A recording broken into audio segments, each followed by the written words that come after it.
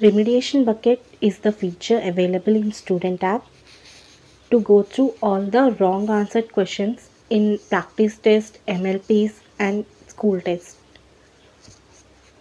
We can click on remediation icon here in shortcuts, or we can go through remediation bucket from navigation bar.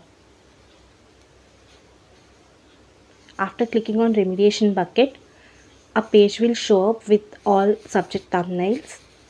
We can click on the subject we want to do the or check the questions that we answered wrongly.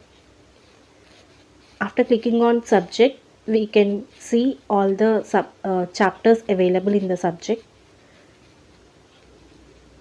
and the question numbers here indicate the number of questions answered wrong by this particular student in this chapter.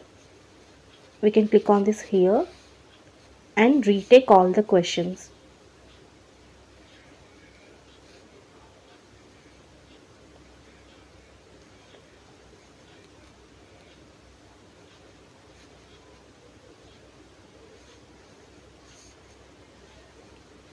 We can stop the practice anytime by clicking on submitting or ending this.